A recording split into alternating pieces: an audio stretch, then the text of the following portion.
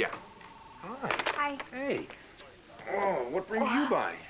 You called me, remember? You said you needed to talk to me right away. Right, I'm sorry. I'm so preoccupied with work. Listen, Felicia and I want you to sit with us at our table at the nurses' ball tomorrow night. I mean, we haven't seen much of each other lately. It'll give us a chance to be together. I'd love to, but, I'm sitting with someone else already. Oh, come on, Robin. You see Brenda and Jax every day. It's not them. I'm sitting at Jason's table with him. You sure he'll be back? Come on, Robin. It's my job to keep tabs on where Jason is. Well, he promised he would be back for the nurses' ball. Besides, he has Michael with him, and he knows he has his wellness visit coming up with his pediatrician. Did you read all this in the paper, or did it come firsthand? There's something that I've been putting off telling you. Jason and I are back together.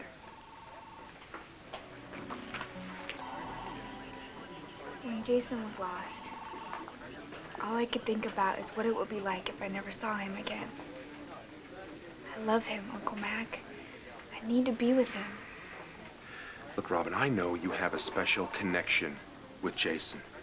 But all the reasons you had for breaking it off with him before are still valid, even more so now that he's taken over for Sonny. You're right.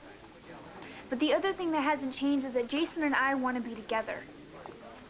If there's one thing I learned from Captain's death, is that life is too short to be afraid. It's also too short to waste on a professional criminal who fathered a child with another woman. No, that's not fair, Mac. Robin knows exactly who Jason is, and she accepts him just the same. And how do you know all that? Because she told me she's seen him again. And you didn't tell me? It's not my place. Yeah, I think it is. Well, it wouldn't have mattered because Jason and I are still together.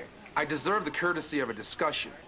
But to convince me otherwise? Yes, if possible. It's not. She's happy. Isn't that what's most important? Not if it's going to cost her her life. It's not, Uncle Mac. He keeps me safe. He protects me all the time. Robin, Jason nearly died not too long ago in my living room. And you were right beside him. Next time it'll be a car bomb, or they'll shove him down some elevator shaft. And if you happen to be standing next to him, you're going to be just as dead as he is. You're the police commissioner. If some criminal wants you out of the way, you're easy to find. Am I supposed to just stop caring about you because you have a dangerous job? Come on, Robin, don't compare me to Jason, Excuse ever. me. I'm sorry. I should have waited. I should have just taken him to lunch or something. No, there's no such thing as a good time to tell Mac about you and Jason. You told the truth, and nobody can fault you for that. Well, not the whole truth. Oh, did you leave something out?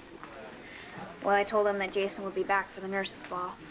But the truth is, he's been gone a long time, and I haven't heard from him.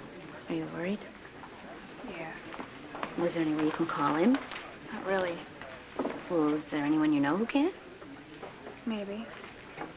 Well, you should ask that person to call Jason. It's a waste of time to worry, especially if you know you can do something about it. You know what? You're right. I should have done that a long time ago. So that I could do everything you wanted me to do, Uncle Mac. Go back to college. Fall in love with some nice guy with a secure future. But I can't. I just want you to be safe and happy. And with Jason, you don't get either. Uncle Mac, I am so... You see the smile on my face? I can't get it off. But if it doesn't last forever, at least I had that. You deserve forever. Robin, you deserve better. I guess Jason and I are the only people that understand how we feel about each other. It may not make sense to you, but it's enough for us. That's the best you can do?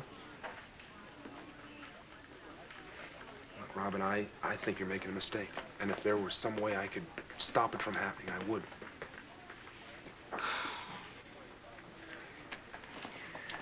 Well, I guess I'll let you get back to work. Look, I want you to call me every hour, on the hour, every day for the rest of your life. Are you serious? Deadly. Once a day. Okay?